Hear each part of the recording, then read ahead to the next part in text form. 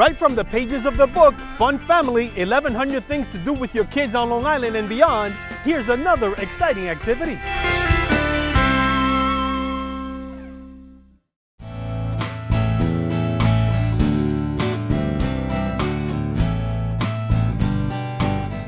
Hi, I'm Reid Bryce, and I'm here at the Waterfront Center with my family and instructor John. My book has 1,100 things to do on Long Island. 450 of them are free. And this is one of the things in my book, which obviously isn't free, but it's a fairly economic plan if you want to learn how to sail. We tend to get into a little bit of a rut and do the same things over and over again, mostly because we don't even have time to look for new things to do between work and family and everything else, all of our responsibilities. Wow, did you see the outer wire?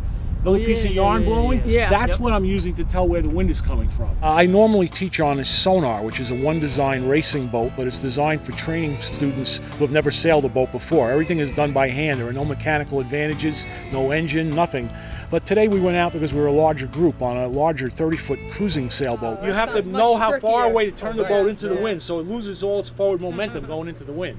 First thing I teach people is you can't steer the boat straight into the wind or the sails are going to be completely loose. So regardless of what size boat you're on, you need to know that you can only sail within 30 degrees of the wind on one side of the boat or another, or anything further off that, the boat goes nice and fast. I want to see how good a straight line you can hold, first of all. Look way in the distance. Can you see that little sailboat in the trees way out there, or are you too short? Steering the boat, whether it be with a wheel-steered boat like we were on today or the sonars, which have tillers, is the ability to keep the tiller or the wheel moving slightly to compensate for the boat's natural tendency to turn itself up into the wind. If you just hold your hand steady on the wheel or the tiller, the boat will automatically start to turn, and that most people can't get used to that. Unlike a car where you would just hold a nice straight line all day without ever moving the wheel, the boat tends to turn itself.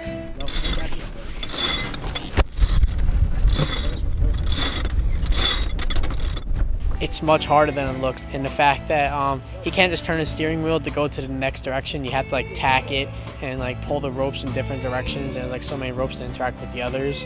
So it's much harder than it looks, definitely.